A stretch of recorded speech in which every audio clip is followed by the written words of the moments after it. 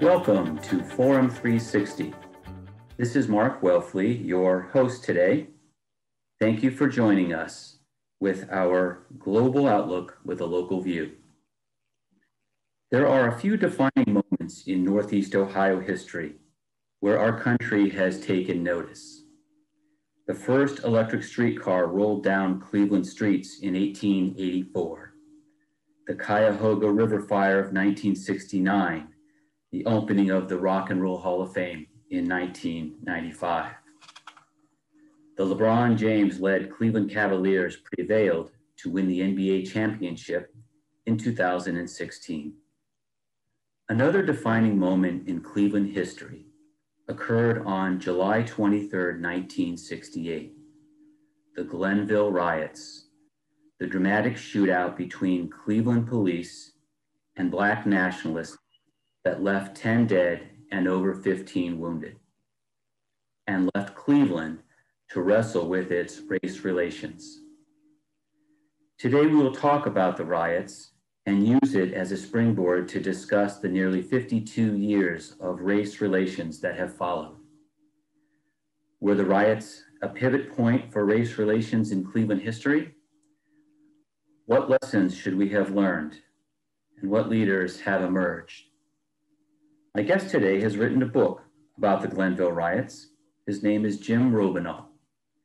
Jim Robenalt is a lawyer, lecturer, guest speaker, Ohio native, guitarist, and author of 4 books, including Ballots and Bullets, Black Power Politics and Urban Guerrilla Warfare in 1968 Cleveland. Jim, welcome. Thanks, Mark. It's great to be with you. Thank you. The Glenville Riots, how did you become interested in this important event in Cleveland history?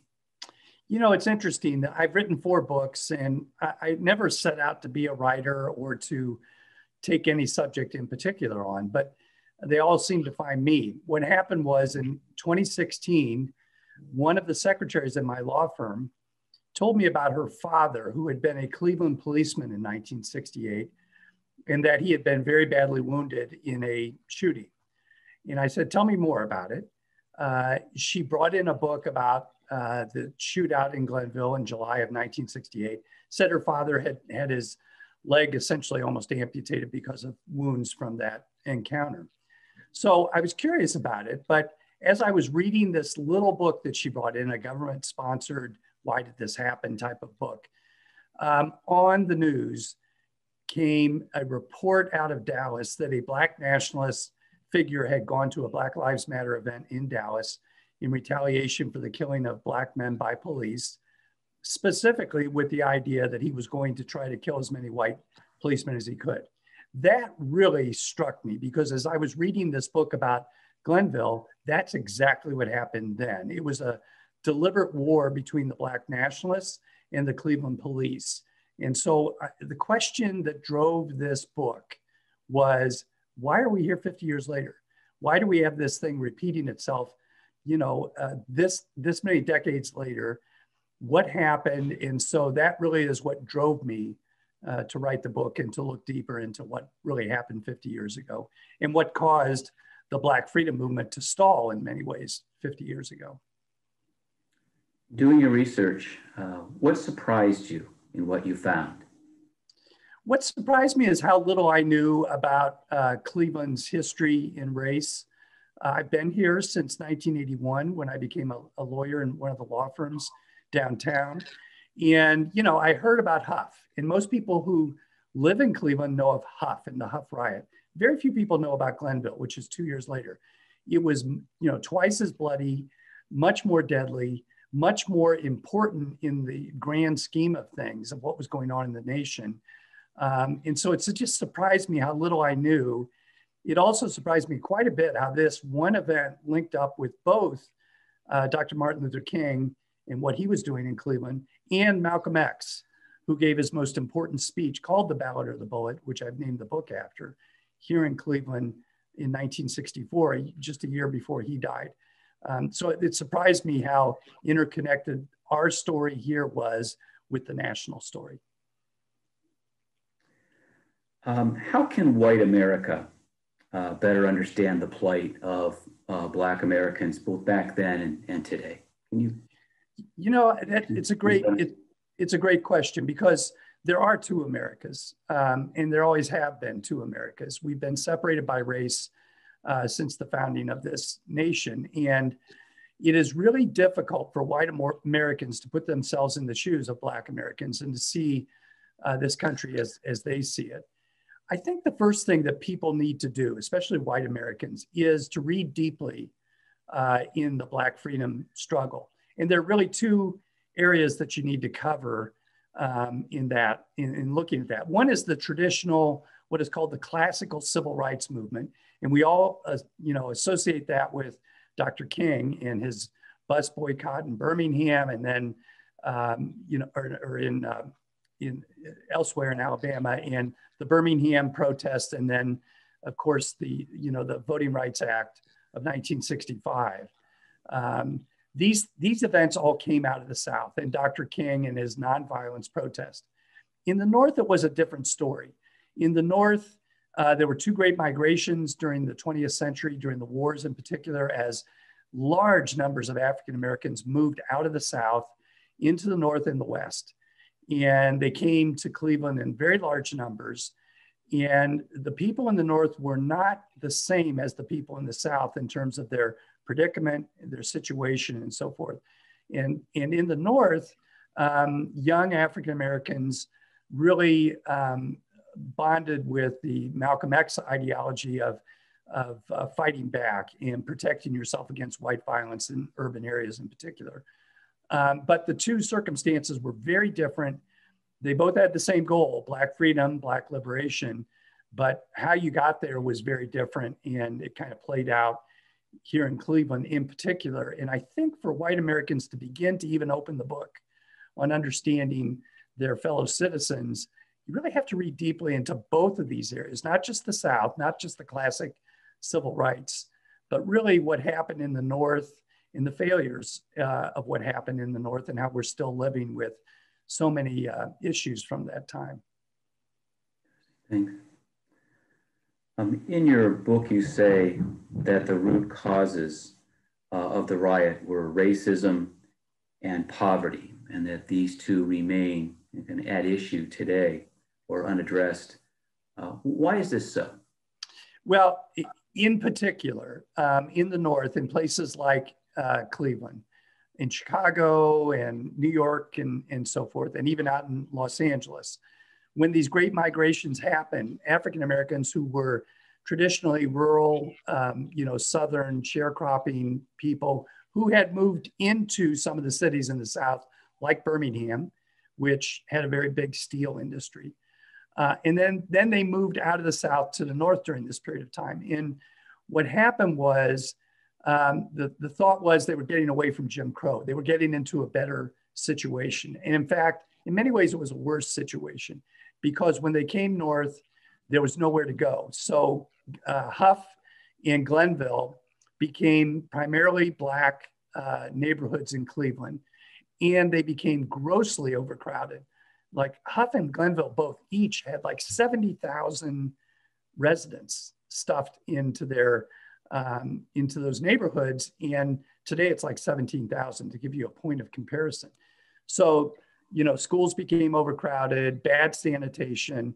And on top of all of it, there was a lot of police brutality that occurred as the white establishment wanted to control the Blacks who had moved north. And as the conditions in these ghettos grew worse, crime grew worse, police brutality increased.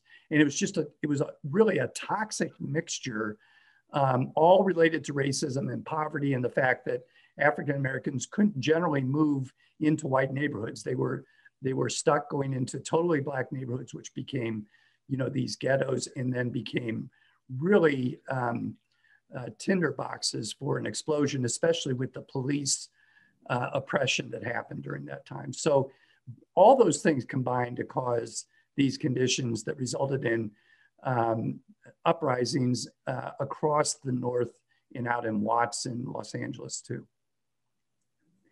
And so these issues, fast forward the clock I know 52 years to today seem, as we say, to still be kind of unaddressed and at issue.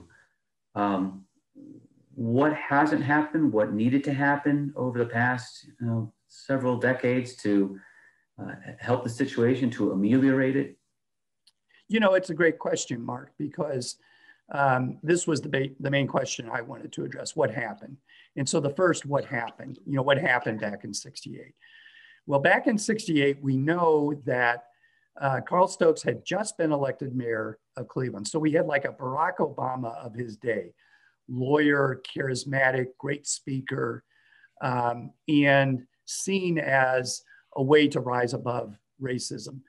First African-American mayor of a major US city. It was a day of jubilation when he was elected in November of 1967. The problem is, 5 months later, Dr. King was assassinated in Memphis.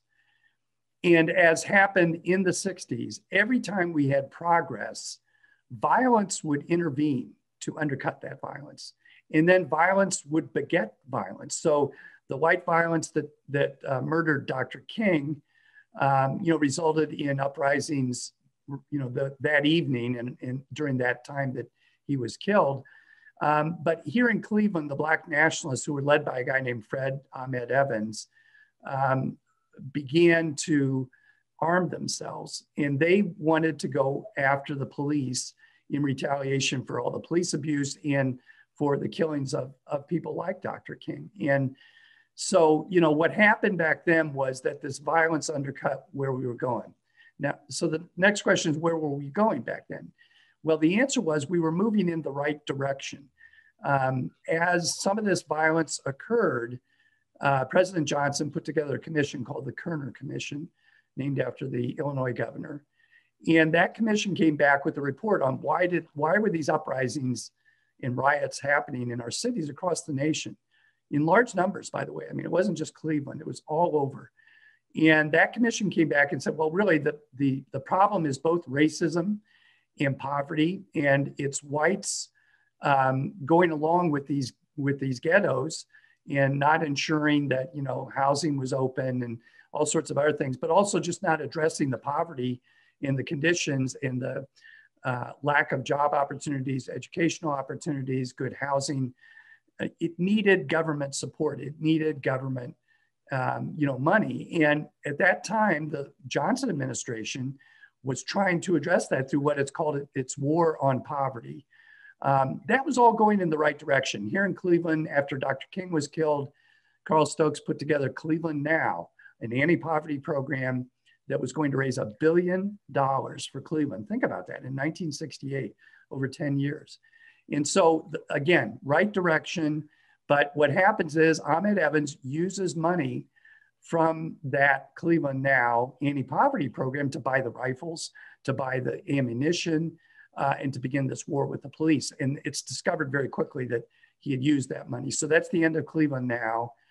The rioting that was in reaction to these horrible conditions in the northern ghettos, it creates a great backlash that results in the Nixon counter-revolution. Nixon is elected in 1968. Not 2 weeks after this Glenville shootout, he's in Miami saying, taking the nomination of the Republican Party, saying, we need law and order in this country. And he wasn't wrong. I mean, things were really in desperate shape, but his answer was, we've got to stop giving money to people. It's just resulting in rioting. I'm the law and order candidate. I'm going to control this situation. So that begins this counter-revolution, and that Nixon then dismantles the war on poverty. The Office of Economic Opportunity, which was the engine of that war on poverty, is dismantled. And instead, what we have is a war, not on poverty, but a war on drugs in urban areas. And we begin this mass incarceration of African-American males in particular, to the extent that, we had more African-American men in jail recently than were in slavery back in the late 1850s. So it's a huge issue, a huge problem. The war on poverty becomes the war on drugs, and we begin this political cycle of using culture issues and cultural shifts and divides to create our politics. So fast forward to 2016, Donald Trump comes to Cleveland, of all places, and gives a speech that mimics Richard Nixon's speech back in 1968. And his is right after the Dallas shooting I talked about. He says, we see police being shot. We hear sirens in the street. I'm the law and order candidate. I alone can control this. And that begins this, really precipitous rise of white nationalism in reaction to, what's happening with the Black Lives Matter. So we are in this vicious cycle that started 50 years ago and that really took off 50 years ago. And we have not found our way out of it. I believe the Biden administration now is turning a corner, but we still have a tremendous number of people who have been activated to show their bigotry and to openly display, the white nationalism and all the rest of that stuff that has been so corrosive. My guest today is Jim Robenalt. Jim is an attorney, lecturer, guest speaker, Ohio native, guitarist, and author of the book we've been talking about, Ballots and Bullets, Black Power, Politics, and Urban Guerrilla Warfare, 1968, Cleveland. You, in speaking a second ago, you were leading me to my next question, which is there white empathy for racism and Black poverty? We seem to have two Americas today. Comment on that question. That's another great question. There clearly are people who have empathy for their fellow citizens, Black fellow citizens. There always have been. There have been people who have been on the right side of this issue for a long time. There are also a lot of people who don't believe they're racist and believe we've gone beyond, that we're post-racial, especially after President Obama was elected president. You heard that a lot, that we've moved beyond race. The problem is that this country has been involved in race bigotry and prejudice for over 400 years, since the first African Americans were brought here as slaves, since the Civil War, since the 100 years of Reconstruction, and into the current day, and some of the problems that we have in especially in urban areas in our cities. And although a lot of white Americans want to empathize and feel empathy for their fellow citizens, it's hard for them to do, because the studies are now showing today, especially one of the hot topics is what's called implicit bias, where our brains work in one way very quickly, very quick associations. To give you this is really a crude example, but walking down a street late at night, if you're approached by two white kids, you may not feel the same level of fear that if you're approached by two young Black kids. It's these quick associations that result from the fact that we've lived our lives immersed in a racist society. And yet our histories kind of deny it. We really haven't dealt with it. And implicit bias is really difficult to overcome. So I think while there's a lot of white empathy, there's a real true lack of deep understanding of the situation and still an otherness to Black citizens that white citizens feel.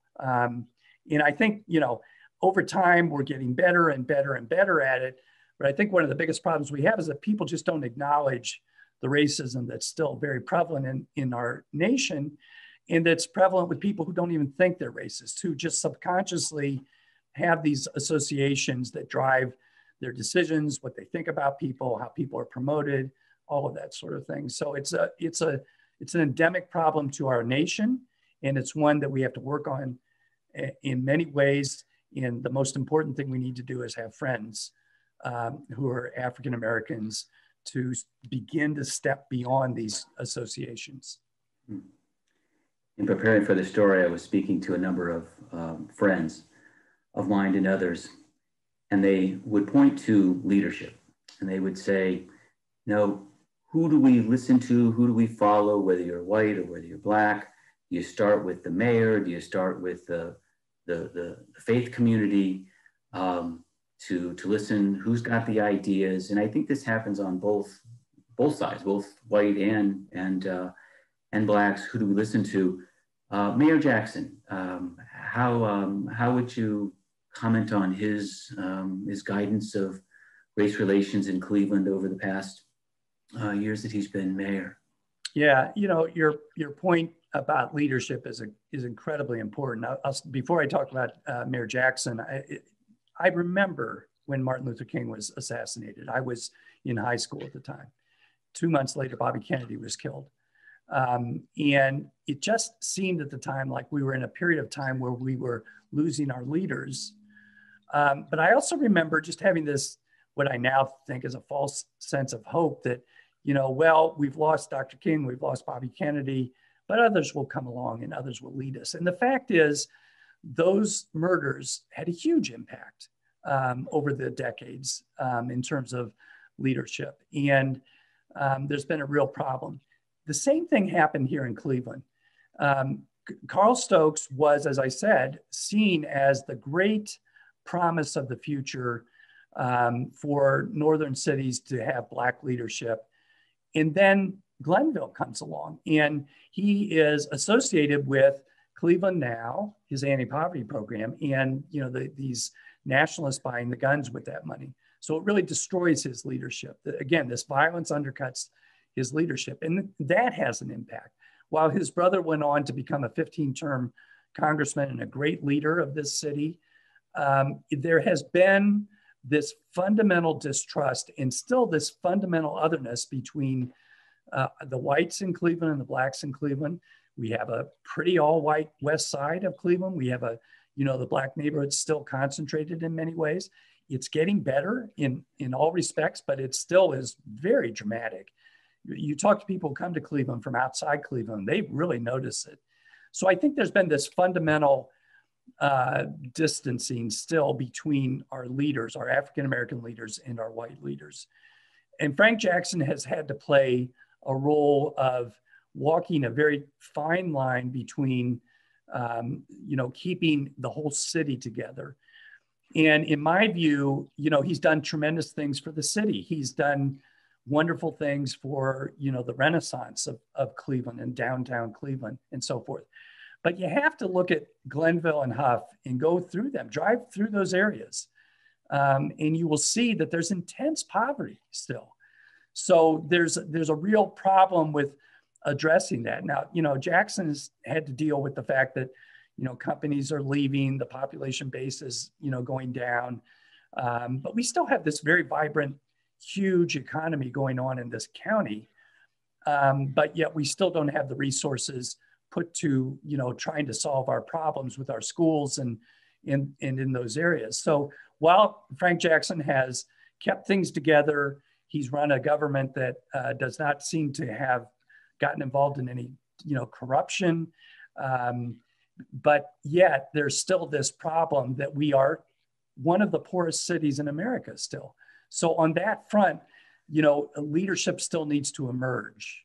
And you have people like Justin Bibb and Blaine Griffin and others who are now running for mayor. It'll be interesting to see what their proposals are to address these issues. But as I say, Frank Jackson has a mixed bag, in my view, about his accomplishments. They have been very good. He's been a good leader, but there also is no denying that we still have really dire problems, especially in the African-American community. In the minute we have left or so, I wanted to get your reaction on the latest movie, Judas and the Black Messiah, which chronicles the life of Fred Hampton, the chairman of the Illinois chapter of the Black Panther Party. In a minute or so, can you tell me, was he involved? How did he play in at all to the riots? Yeah, well, Mark, that film was actually made here in Cleveland, principally in Huff. And his story, he was assassinated in January of 1969 or February.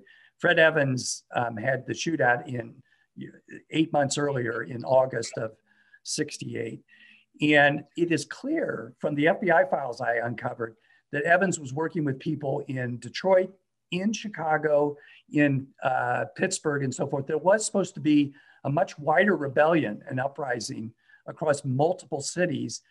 I've not yet tied it to Fred Hampton and the Black Panthers per se in Chicago, but it wouldn't surprise me if with more research, I do see that's there. And his story mimics Ahmed Evans in that, an insider who was an FBI informant kind of squealed on him and squealed on Ahmed Evans, which is why the shootout here went off like a day early, but very similar stories and lessons. Thank you, Jim. The city of Cleveland, with its Playhouse Square, boasts the largest performance arts center outside of New York City. As an all-American city with big names and big events and big dreams, Cleveland and all of Northeast Ohio has become a stage for the world and the country to watch. With strong leadership from all areas of the racial spectrum and a willingness to move out of our comfort zone, Cleveland can become a national model for race relations and make the most of this defining moment. Thanks to Jim Robenalt for shining a light on an important part of Cleveland history. We will turn out the lights on this show, but keep our minds open until the next time on Forum 360. Thank you for joining us. Forum 360 is brought to you by John S. and James L. Knight Foundation, the Akron Community Foundation, Hudson Community Television, the Rubber City Radio Group, Shaw Jewish Community Center of Akron, Blue Green, Electric Impulse Communications, and Forum 360 supporters.